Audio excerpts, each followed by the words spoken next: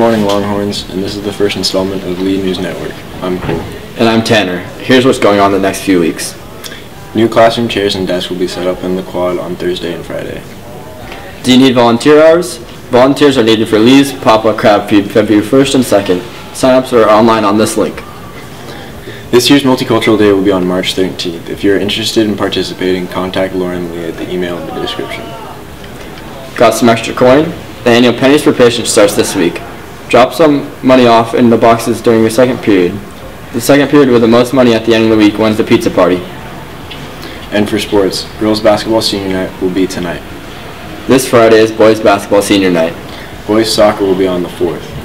Girls soccer will be on the 13th.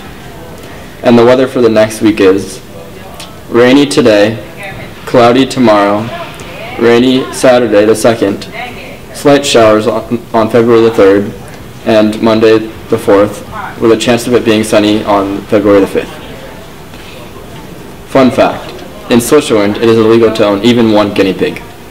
Today in history, it was Jackie Robinson was born. And that's all we have this week for you, Longhorns. Make sure to check out LNN on YouTube and have a lovely day.